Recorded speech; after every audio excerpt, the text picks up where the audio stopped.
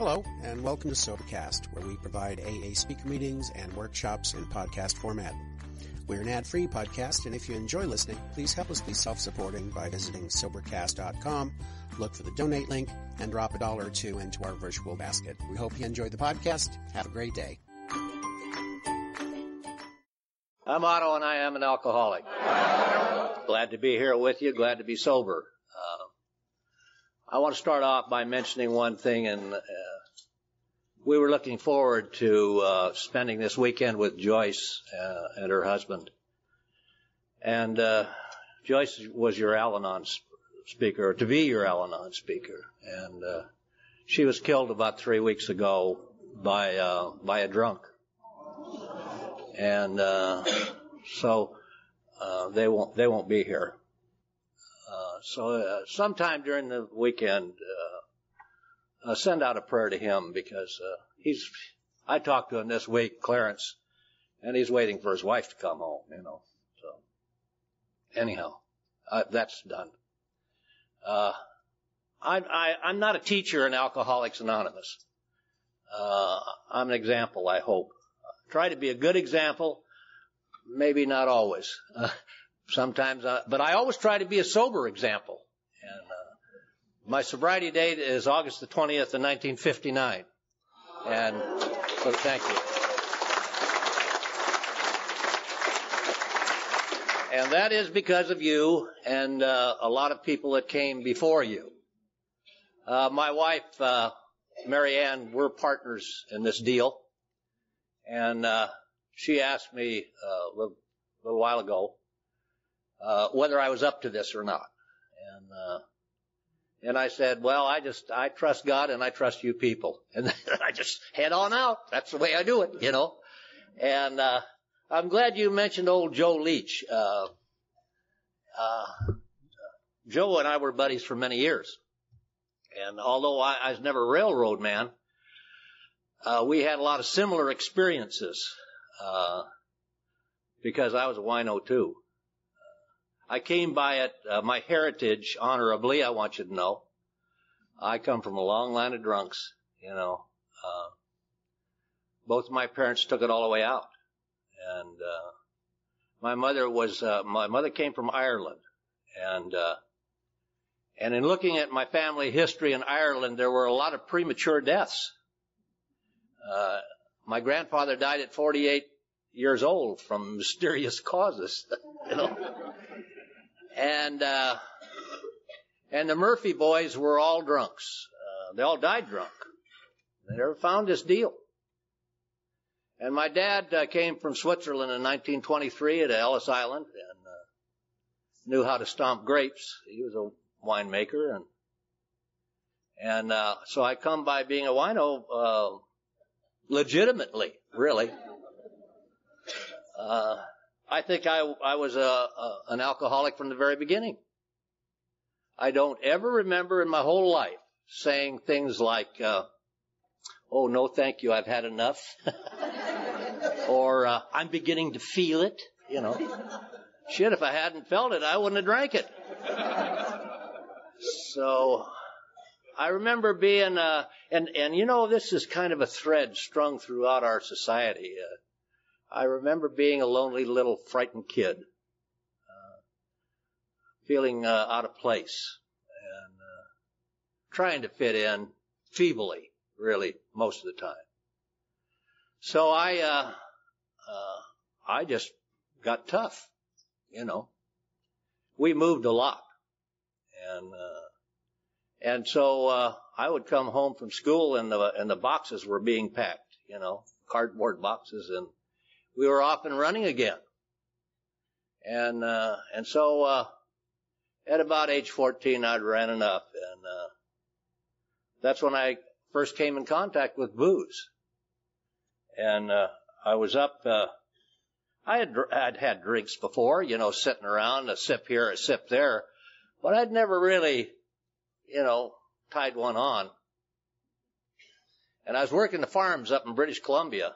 And at 14, this was during the Second World War, and all the young guys were off fighting, and so the farms were left to the old guys and kids like me, And the old boys, we worked hard. We worked long hours. Some of you here are farmers, you know that.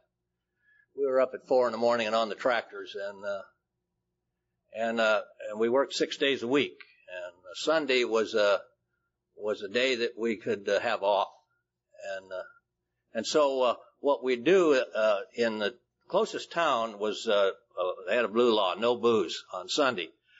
But there was a town called Puskapay, which is about 23 miles away, and we'd all head over there on Sunday and buy booze. And we could buy booze, 14 then, you know. They had cards up there. They had to have a card to buy booze, you know. Shut up, my dog had a card. You know, we had plenty of cards, no shortage of cards. So what we'd do, we'd load the pickup truck or a flatbed, whatever the hell we had, and go on down to the creek. They had a place down by the creek, and we all drank, and the fight started about a half hour into the deal, usually, you know, and the old boys would beat the shit out of us kids and throw us in the back of the pickup trucks and haul us back, and we were on the tractors at 4 o'clock in the morning. But I'll tell you what, I found something in that deal. I found what booze would do for me. God, it's wonderful shit. That's why I followed it so close for so many years, you know. God, I'll tell you what it did for me. I was a square peg trying to fit in a round hole of life. And what it did, it rounded my corners off. Shit, I zippo right in there. Christ, I could talk to girls. I could dance pretty good, you know, sometimes even with a girl. And couldn't fight worth a damn, though, drunk. Jesus, you know. But I was to follow that. And every time I drank, I got drunk. Now, in my early drinking, my bounce-back ability was there. You know how that is. You remember. Shit, drink all night and get up and go to work. You know, get an hour's sleep, maybe. Take a shower and go to work. You know. And if you're working with people that did that, hell, they didn't think anything of it. I did that a lot. In fact, I was to follow that quite a ways. I loved what booze did for me in the beginning. But right away there were problems. And it was a matter of balance. Pretty soon the problems outweighed everything. I went into service as soon as I could. And it wasn't really to get out of trouble or anything like that. It's just that I was just running. And I ended up in Alaska at 17 years old in the service. Alaska's a hell of a good place to drink. 4th Avenue in Anchorage was one big bar. And shit, we'd just see how far down the avenue we could go. And drunk every night, but at work every day. And then pretty soon the progression of alcoholism cut in. And I came back to the States and I went to school in the Army. And I went to Fort Bragg, North Carolina. And I was at Fort Bragg, North Carolina in June of 1950 when actually I was home on leave. But I got a telegram that said, report immediately, do not bring family or car. The Koreans had just decided to go south. And so I knew what that meant. So I went on back there, and my battalion was shipped out to Korea. And I spent the next 18 months, really, in Korea, off and on. I got sent to Japan a few times to get patched up, but I ended up drunk all the time. And you know, I have buddies of mine. I got one buddy in Minnesota, and he drank right with me. But he's not an alcoholic. He's not an alcoholic. And he came back and fit right into life. And I came back and I wasn't worth the shit. I didn't fit in anywhere. And they tried to fit me in. I got out of the hospital and they tried to give me different assignments, and And by this time I couldn't show up. I was meant to, but I'd have one drink and I was off and running. And I never knew how far or how long. And what happened to me was they finally put me on an island 1.5 miles by 6 miles. And you would think that you can't get into very much trouble on an island 1.5 miles by 6 miles. I'm here to tell you, you can get in one hell of a lot of trouble on an island 1.5 miles, 6 miles. My commanding officer was a drunk worse than me. And I went in, I opened up a bar, which was a hell of a good idea at the time. And we were in the British West Indies. We were supposed to be tracking missiles, but actually we were tracking Canadian Club. And I got into a business there, kind of by accident. They called it an entrepreneur, really. The government called it smuggling, but I called it entrepreneurship. And I won't bore you with the details of it, but I got into it with a bird colonel, and it wasn't pleasant. I threatened him. And then I decided to go to Africa, and I threw a couple of cases of whiskey aboard this 18-foot boat and headed out from the British West Indies to Africa, which isn't a hell of a good idea. I had cloud coverage for a few days out there bobbing around. I didn't have a compass. But who cares?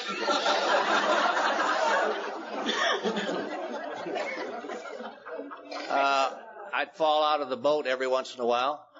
That's why you never tie a tiller down on a sailboat, is because if you fall out, it slowly just turns into the wind and starts to flutter.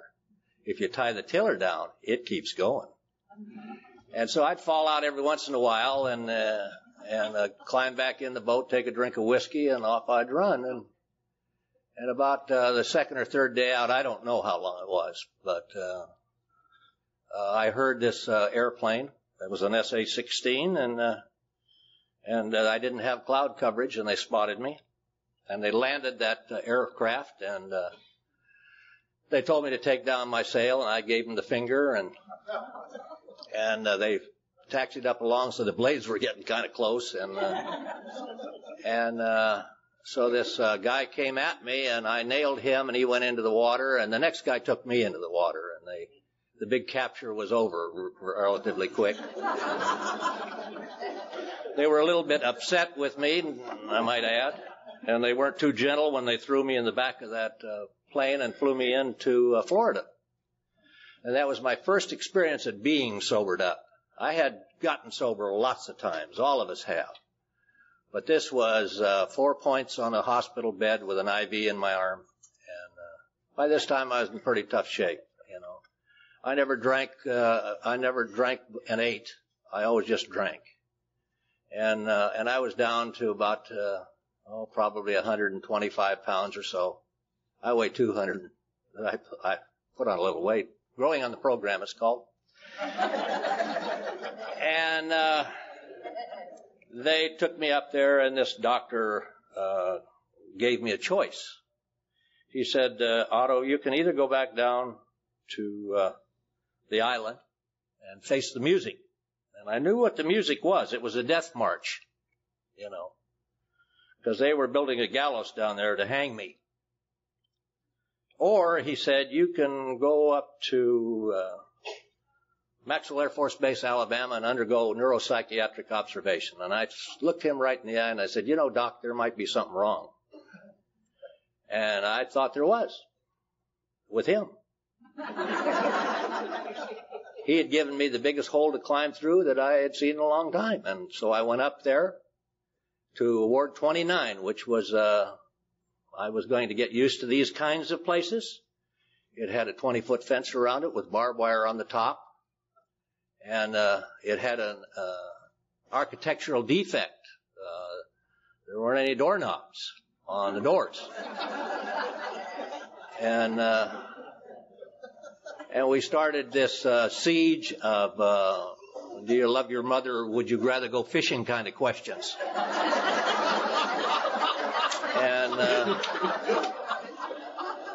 And I didn't want to do either, really, you know. So, and they came up with a diagnosis. First diagnosis, chronic alcoholism. And the second diagnosis, which I really detested, was emotionally immature. God damn. Son of a...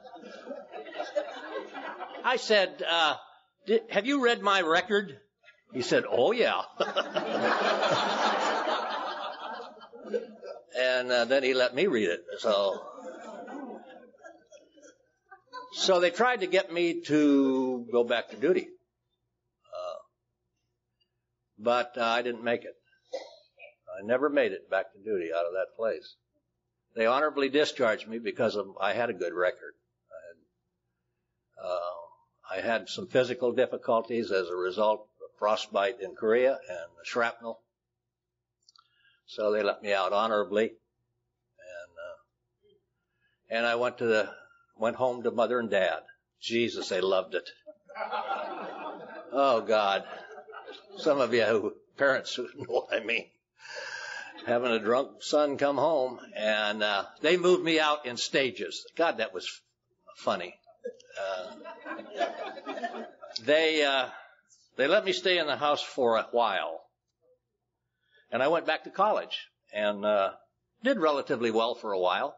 You know, I mean, I had a lot of fun drinking, and one of the gals in the chemistry class that I was in was a stripper over at the Lake Club, and we all ended up over there all the time, you know, and doing our homework.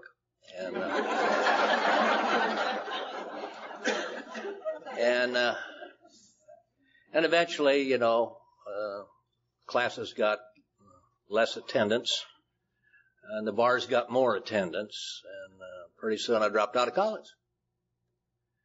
And my folks decided that it was time that I moved out, because they, like I say, I was supposed to come in at 10 o'clock at night. Now, Jesus, you know. So I would climb in and out of the bedroom window, and I don't recommend that if you're drunk. They had a flagstone planter around the house. And for almost 3 months, I didn't have any skin on my hips. I'd get 1 foot up in that damn window and 1 foot down, and Jesus, where we went from there, nobody knew. And I fell a lot. So they moved me to the garage. And now, you know, most people don't know that in California it gets cold. Now, if you've lived in a garage, you'd know that for sure. And I was living out in that garage and drinking wine by this time. I drank an awful lot of whiskey in my life. But by this time, the whiskey wouldn't stay down. I know that some of you never had that happen, but I did. I couldn't even smell whiskey. I'd get the dry heaves. So wine was my drug of choice, you know. And I was drinking wine out in the garage, and I thought, Jesus, it's cold out here. I'm going to move back in the house. So I thought a good way to do that is I'd feign suicide. And I could, you know how we are at script writing, you know. My dad would see me out there, my mom, and they'd, oh, please don't kill yourself. Come on back in the house. You know, I wrote a good script. And so I decided the safest thing to do was to hang myself. I tried, before that I had tried rat poison, potassium cyanide. And I'll tell you what, I went into a convulsion, and when I came out of that, I think it was a day or two later, I needed a drink, you know. Jesus. But anyhow, the plan of action was suicide. So I couldn't find any rope, but I found some wire, and I made the 13 loops in the wire, and I got a box, and I put the box there and threw this wire over the top. It looked good, but I made sure the box was good and sturdy. I didn't want any miscuing, you know, going on. And so I got up there and slipped it down and waited, take it loose, go down, have a drink of wine, get back up, slip it down again. Finally, I heard the door close. My dad. I could see him out this little bitty window in the door. And he walked out there, and so I got up real quick, slipped it down, and just as he hit the door, I shook that box, and he looked in, and he looked at that box, and he said, "You're going to hang yourself." "Well, go ahead, you son of a bitch." And he slammed the door and went back in the house again. Jesus. So I got mad. And I got in show business. You know how we get in I'll show them. You know how we get in show business? And I moved to the chicken house. Chicken house was a way on back. And it started to rain. And I made a discovery. I discovered that there were other things in that chicken house besides chickens and me. There were little bitty critters about the size of a pinhead by the millions called chicken lice. And in the rain, they decided to move from the chickens to me. And I thought, oh, shit, I'm in DTs. My whole scalp was crawling.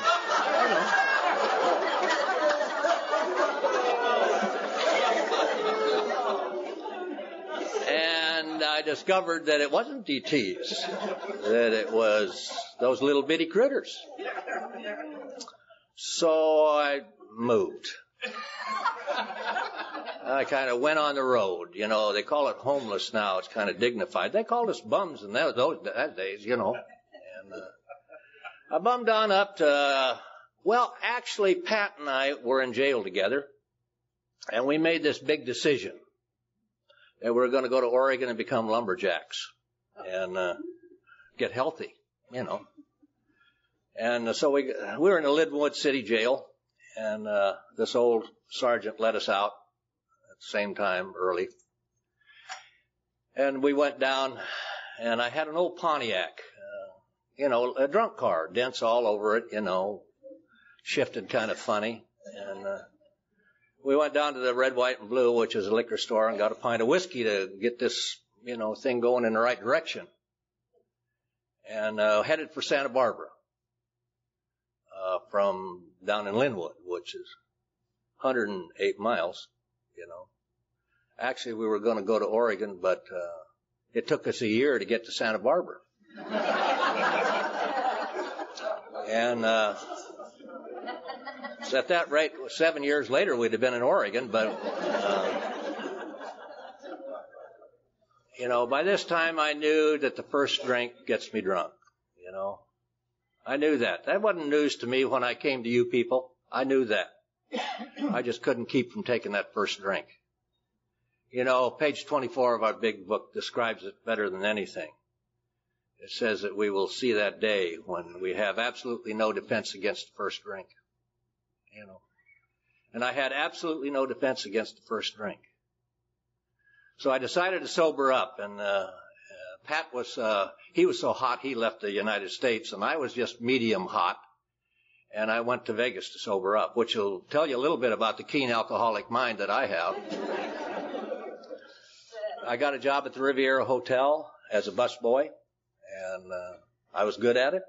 I've always been good at anything I did. And I didn't drink for 3.5 months. One day at a time.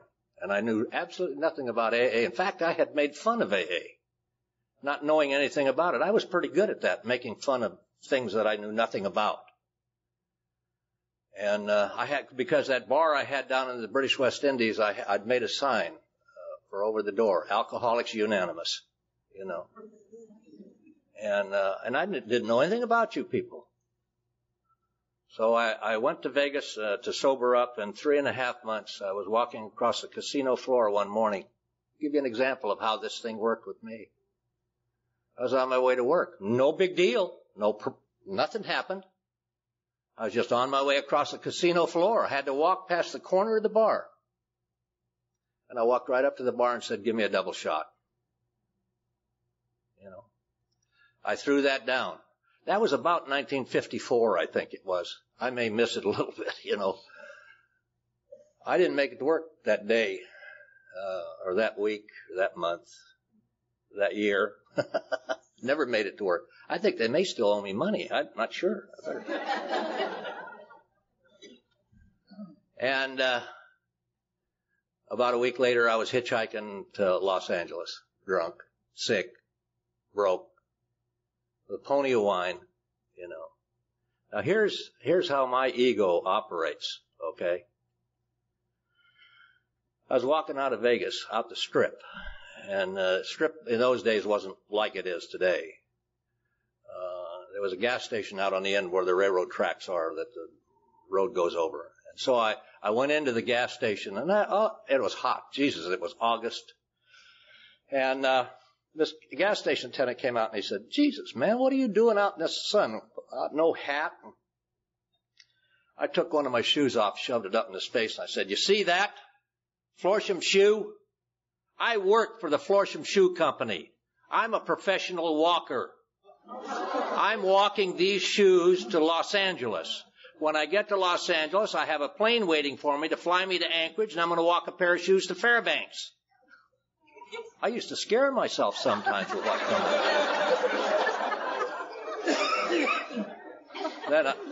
Then I took a drink of wine and went, whoa. But then a thought occurred to me. I had been hitchhiking right up to that gas station.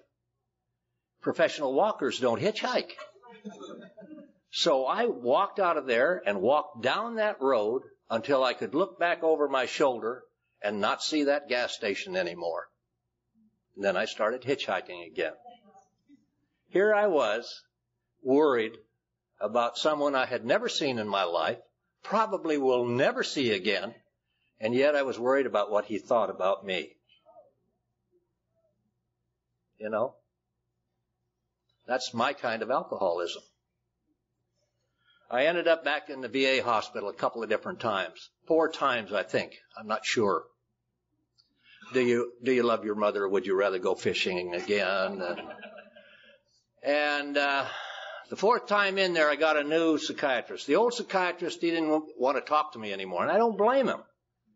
When they rolled me in, they used to roll me in horizontally because by the time I reached them, I could not walk anymore. I would drink wine. The last time they rolled me in, I weighed 114 pounds. I was more dead than alive. And he looked down at me as they rolled me in the lock ward there, and his exact words are, Jesus Christ, are you here again? And what are you going to say? I didn't do that. You just lay there and take it. He had that look of disgust that we so often get. I did. And this new psychiatrist came up to me and he said, Otto, I'm going to have a couple of guys come in from Alcoholics Anonymous, and I'd like you to spend some time with them. And I said, sure, be happy to. They had something I wanted, and I was willing to go to any length to get it. Matches. Because they used to shut our fire off in the nut ward about 9 o'clock at night. They were afraid we might burn the place down, I guess. I don't know.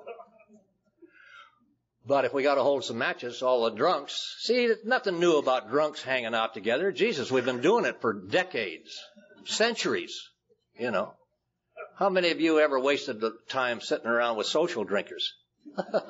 Shit, Christ, I didn't. Take the cork off and throw it away, So we'd get matches, and if I had some matches, I'd show you a little trick. Those of you who may want to go back out and drink again, you may need this trick. It's how to split matches so you can get about 3 matches off of one. You can do that. And a little pack of matches lasts you a long time in a nut house, Just a side interesting thing, anyhow. So I met with these two guys. Bob was a big man, sober 1 year. Jack was a little guy, sober 5 years. And they locked the three of us in a room together. And they talked to me. And at first, I was a little paranoid. I thought, oh, shit. My doctors discussed my case with you. It's very obvious, But then they started talking about things I hadn't told the psychiatrist. I look back on that now, and this is a strange thing. That I wouldn't tell the psychiatrist everything because I thought if I did, he would think I was nuts. And I'm in a goddamn nut house.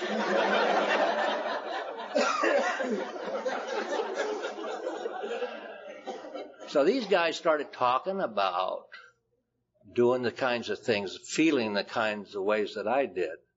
Feeling the way that I did when that psychiatrist looked down at me with those eyes and said, Jesus Christ, are you here again?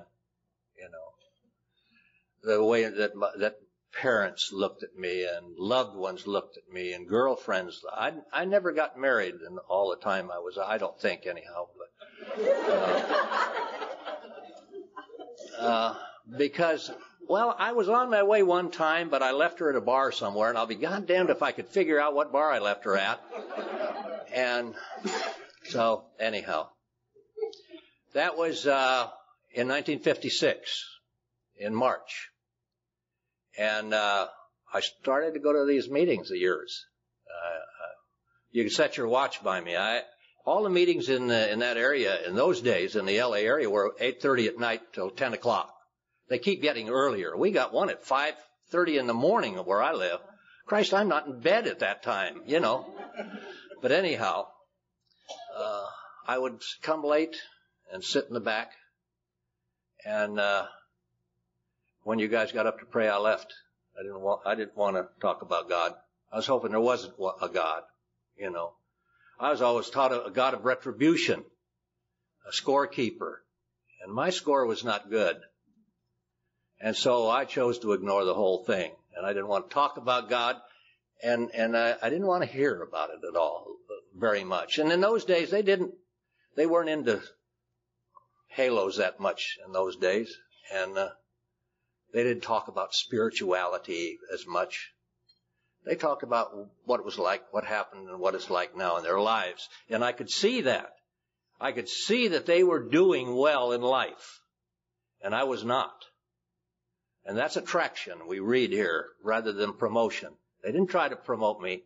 I was over at the hospital the other night. A guy was trying to promote me into sicking this guy. This guy was about as interested in Alcoholics Anonymous as he was a man in the moon.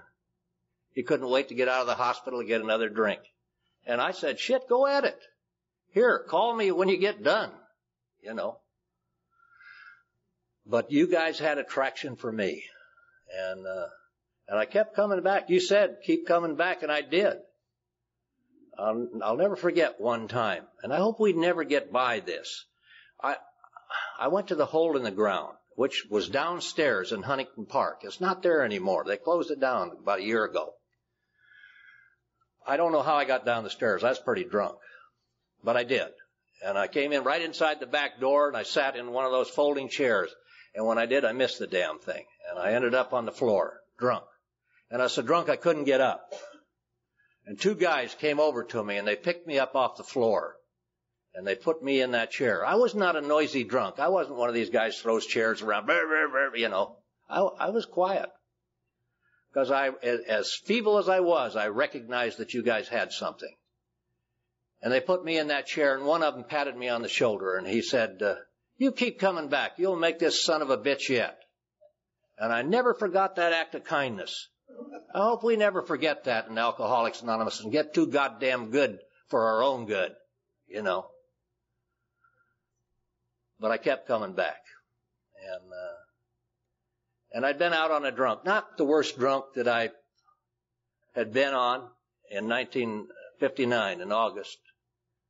And I'd been on lots of horrendous drunks, Jesus, where I've almost died. And I woke up in the back of a garage. And it was 2 days before my natal birthday. I'd started out celebrating my birthday in July. And my birthday's in August. And I woke up 2 days before my birthday, and I didn't want to drink anymore. And that thing was removed. I've never had a conscious desire to drink since that morning. And I haven't had a drink since that morning. And I've never done dope. Oh, well, I did a little dope. The Veterans Administration is always trying to make me sleep more and happy. Now, I don't know why. They want to give me sleeping pills and uppers.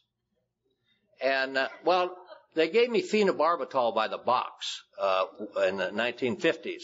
That was their answer in those days. Later on, it was other stuff. But I learned real quick that you don't drink wine and take phenobarbital. You take about 4 phenobarbital and wash it down with red sweet wine, and you start losing things. You know, I lost Monday and Tuesday one time. Friday and Saturday another time. So I gave them to my mother. It got her through menopause, you know.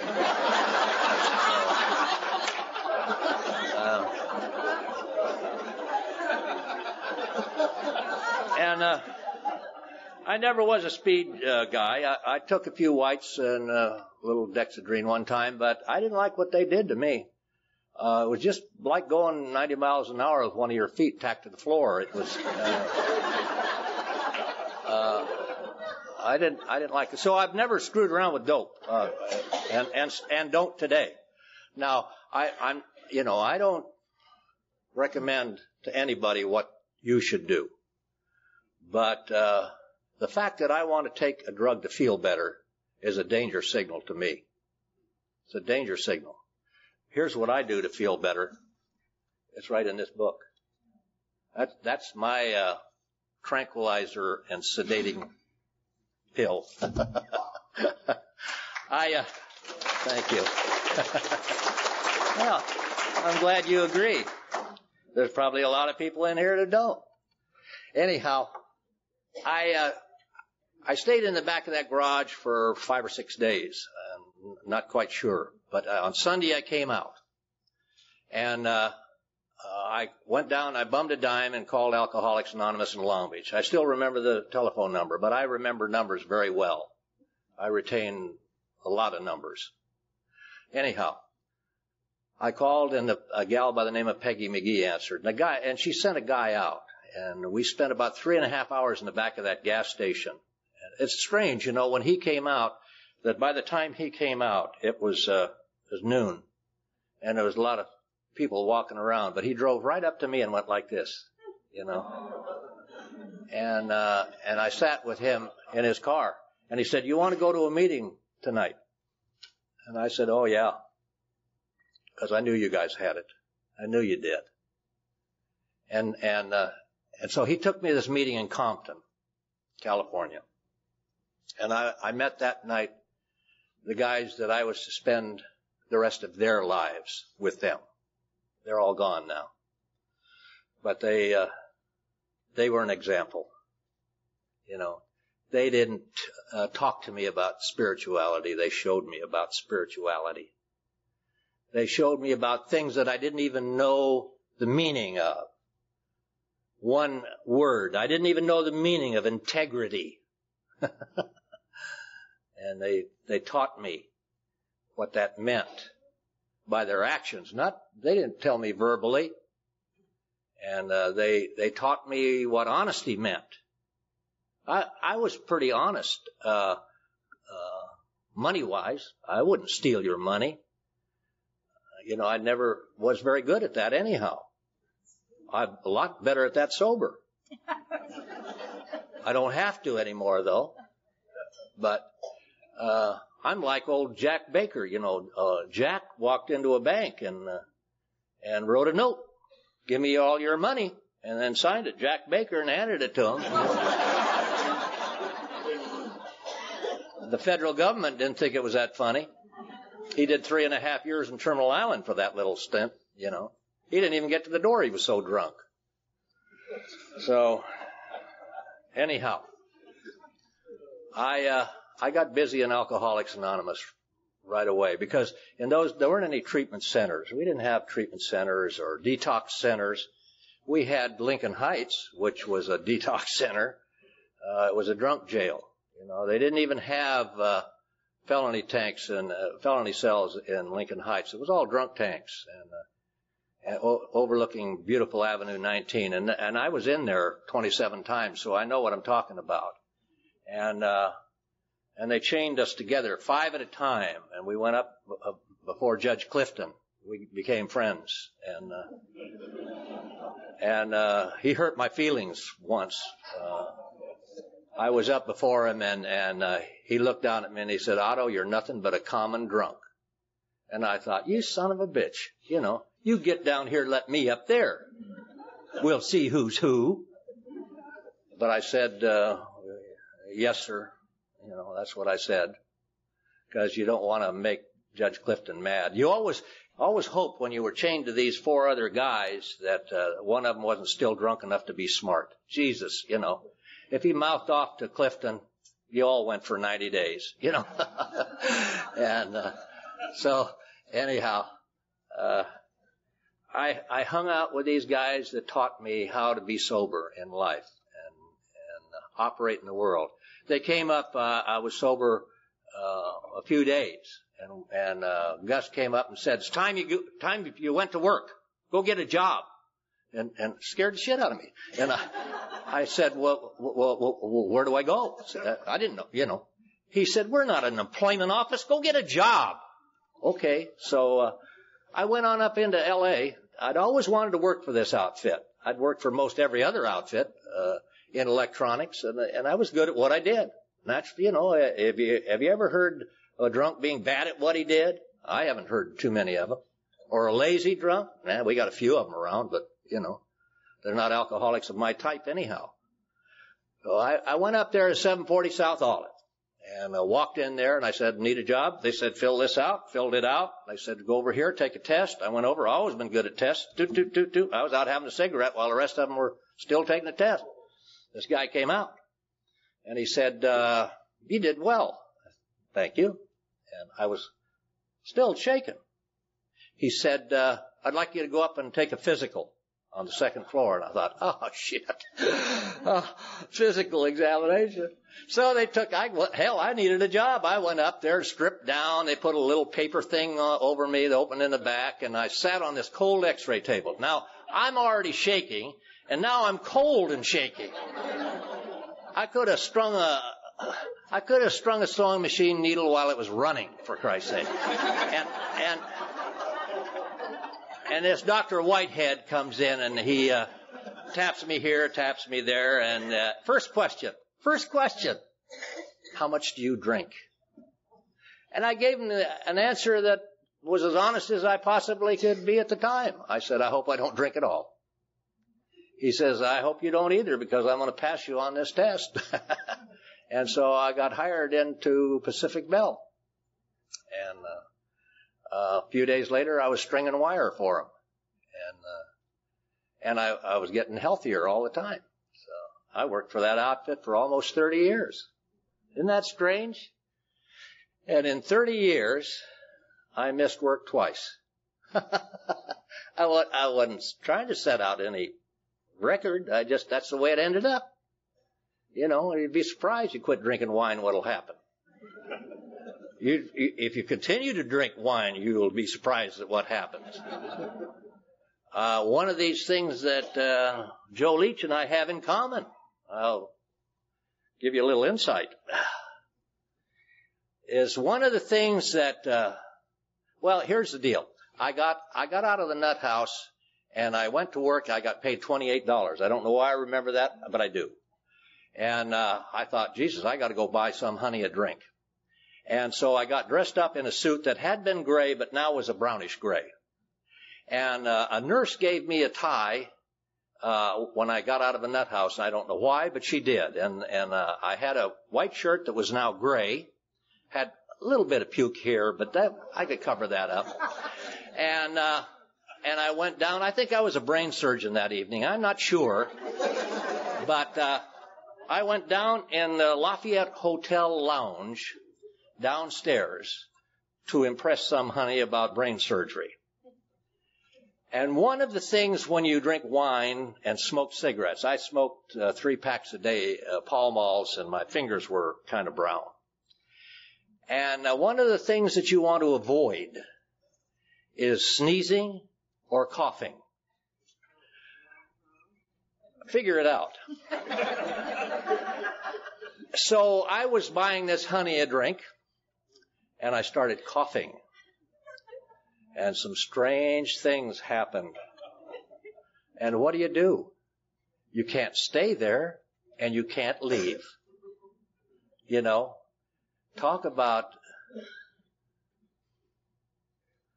incomprehensible demoralization, I think, is a term that is used in Alcoholics Anonymous. The irony of the whole thing is that a few years later, in 1960, the International AA Conference was in Long Beach. And in that very lounge downstairs, right outside the cocktail lounge, I got to meet Bill Wilson, because we were both sober members of Alcoholics Anonymous by then. So anyhow, I started going to these meetings, and, I'm still a meeting goer. I still go to a lot of meetings. People ask me, why do you go to a lot of meetings? And the answer that I have is very simple, is I like the outcome. I like the outcome.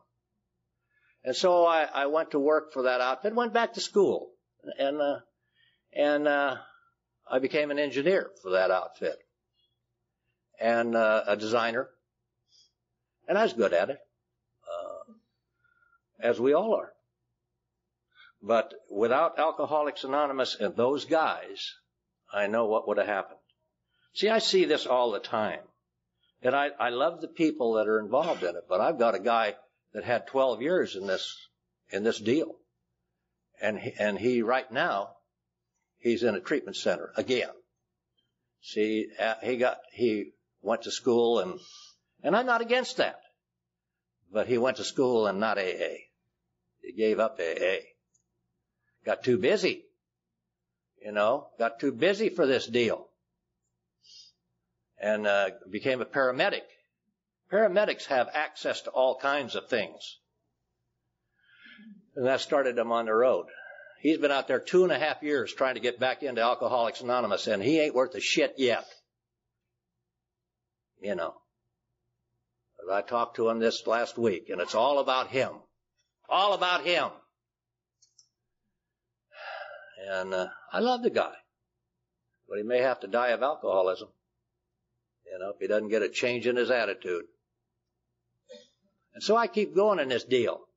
And I learned from these guys. And we had more fun than the law allows. Jesus, if you're new, and you think, well, life's over, da-da-da-da-da, I'll tell you, we have more damn fun. 10 of us it took to buy my first car. 10 guys.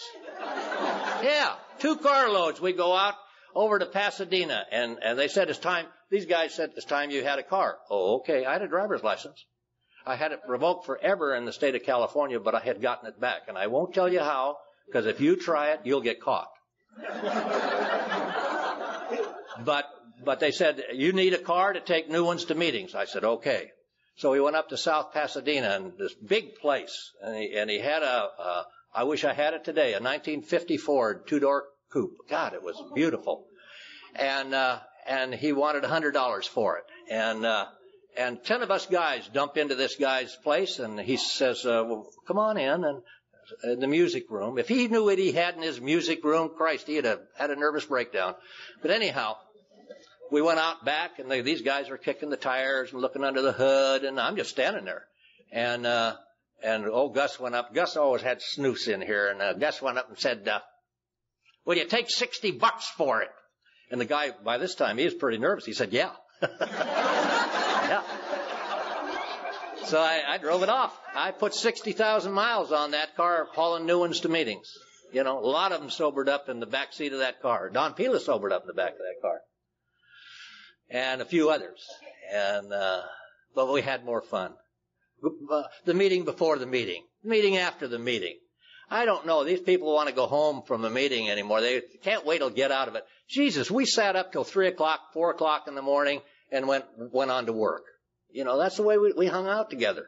We hung on to one another. We were, desperation will make willingness. And so, I don't want to I don't want to take you guys away from your dancing because you'll start throwing books at me. And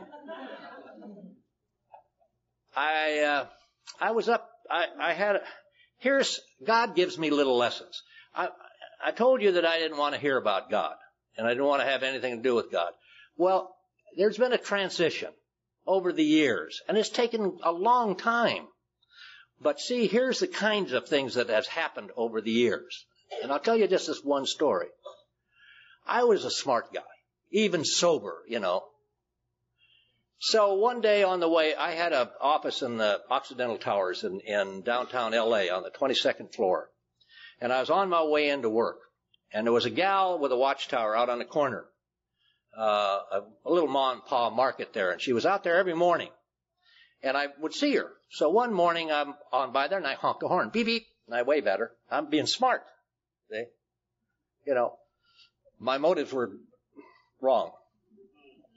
I'm just being a wise guy. But then I started doing that every morning.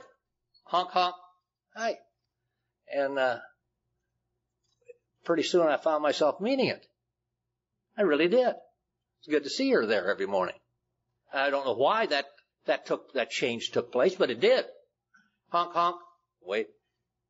One morning I went by, she wasn't there. I thought, shit, that's strange. And I went around the block, came back around again because maybe she went inside. She wasn't there. It's a Monday morning. And Tuesday morning went by. Not there. Wednesday, not there. Thursday I went by and there she was. And I pulled into a parking place that I wasn't supposed to and ran back to the corner. I scared the hell out of her. I ran up to her and I said, where the hell have you been? Yeah. I said, I couldn't believe what was coming out of my mouth. I said, I've missed you. And she said, well, I had the flu and I was very ill. And I said, are you all right now? She said, well, yes, I am. Thank you for asking.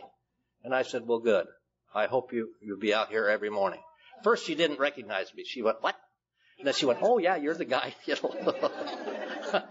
I got up to my office and I could look out over, and I looked out there and I thought, Jesus, here is a gal who's standing out there every morning, rain or shine, you know, talking about her beliefs. And who am I? Jesus Christ, a drunk, you know, to put that down. God just kind of settled a lesson into me there. And that's the kind of things that have happened to me over the years. And now, God and I are in a mutual admiration society. Really. And it's a pretty good deal. But anyhow, I was in my office one day and a division guy called me and said, I want to see you down in my office. And I thought, oh, Jesus, because we've been stealing his car and because he had a stereo in it and company car. So I thought, he's gonna, you know, that's the deal. And so he had a strange guy in the office, and he introduced me to this Dr. Rufus Walker. And he said, Dr. Walker wants to talk to you for a little while. And I said, oh, okay. What the hell is going on? So my division guy left the office, and this doctor said, I've heard about you. And I said, yeah? He said, we're going to start a program in the medical department on alcohol and drug abuse, and we don't know anything about it. And we want to know if you'd come in and help us out. And I said, well, what would I be doing? He said, well, you'd be talking to people from all kinds of problems. But I said, well, shit, I'm not trained for that. He said, I said, I had basic psych, but he said, no, we'll train you. Don't worry about that part. I said, well, I got to talk to some people about this deal before I do it. So I called New York, asked them, can I do this? They said, oh, yeah, You can do it. And they told me how to do it. And I went to these old boys, Gus Hood and Tex and Jack Underwood, and I asked them, can I do this thing? And old Jack kind of narrowed it down. Jack was a man of few words. Big man. Jesus, he was this big. He said, are you going to be able to help people there? And I said, well, Jack, I think I will. He said, well, and isn't that what this deal teaches us to do? And I said, well, I think so. So I went back and told them that I would join their staff in the medical department, and I spent 11 years in there.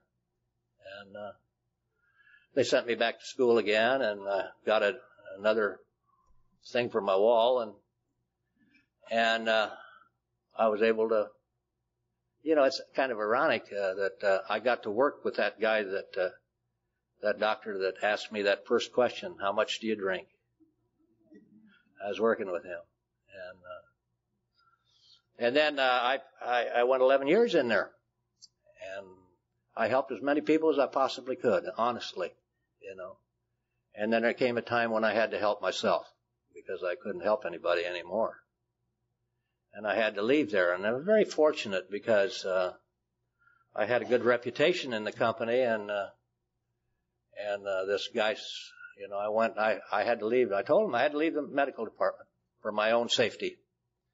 And I went up to a guy that I knew, and he said, you can have any job in the company you want. I already had one picked out ahead of time. And so I spent the last years of my tenure with Pacific Bell in fiber optics and digital radio, and as a manager. And I retired.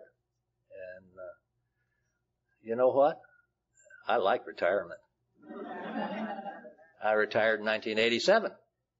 Been retired since then, but I love doing things. I told you that I have a relationship with a God, and I do. See, God and I had a long talk, and God doesn't have any hands and no feet. Can't get around too much. Gets around, but he can't kick. And so I do his work for him, and that's what I do. I have my own cement mixer. Love it. Jesus, I wear it out to get a new one, I'm liable to lay cement over your lawn if you don't come out in a hurry. I build stuff for people and in Alcoholics Anonymous, and I love doing it. What a deal for a drunk like me, that I'm able to live in this world, and I've got a wonderful partner. We've been together quite a few years. And I did get married after I got sober, and it lasted for 15 years, and then we broke up. And I had children, and Mary Ann had children. So we have 5 children, and we have 14 grandchildren. And that keeps us pretty busy, let me tell you. Right now we're planning a cruise for the whole bunch of us.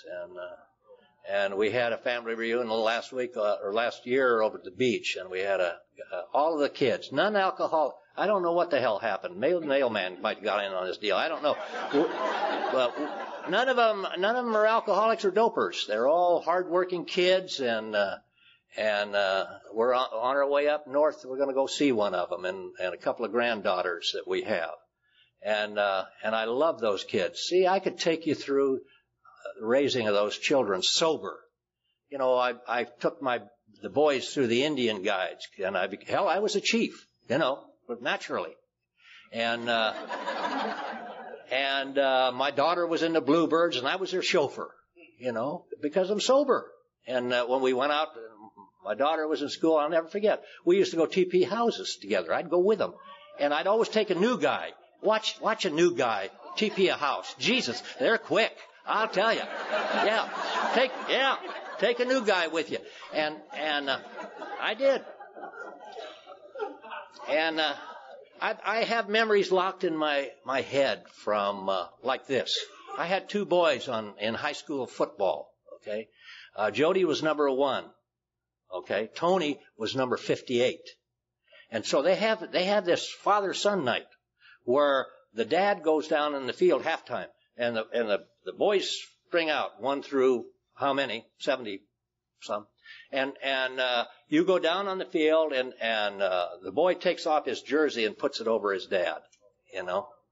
And then they say your name. And Jody was number 1. So I would go down and stand in front of Jody, and Jody would take off his jersey, and then I'd run down the field. They'd say, there goes Otto down the field, and I'd stand in front of Tony. And then when it got down to 58, Tony would take his off and put his over the number 1 that I had on. And I'll remember that the rest of my life, you know. I remember my little granddaughter, McKenna Cheyenne. I'm going to see her in a couple of days here.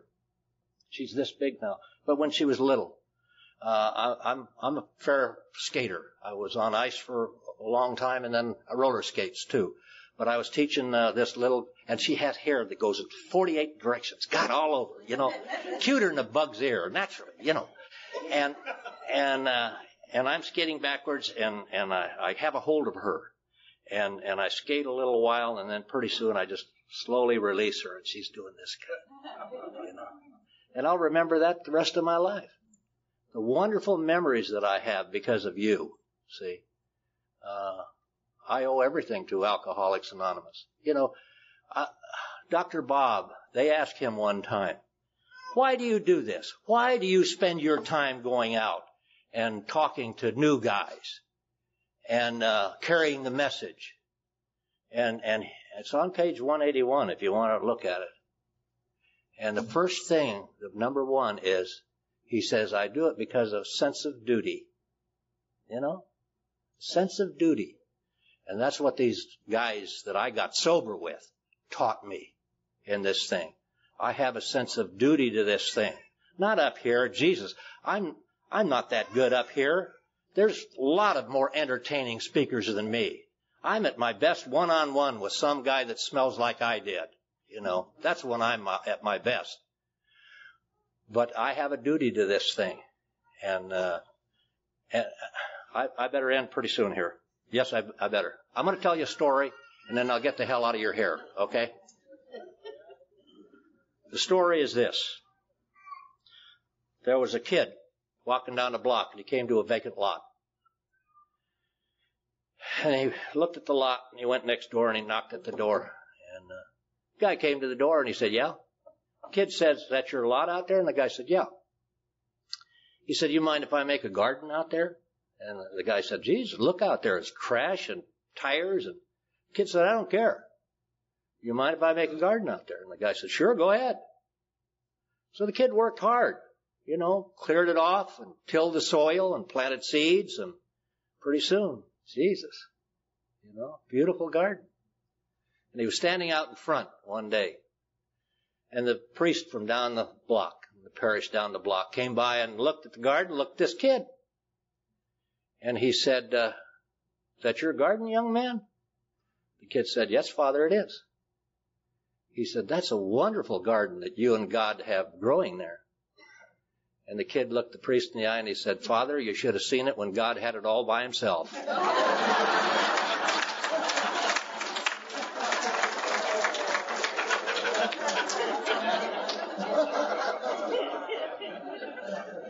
So if you want your field to grow, do something about it. It's in this book and in the meetings of Alcoholics Anonymous. I love you and God bless you. Thank you.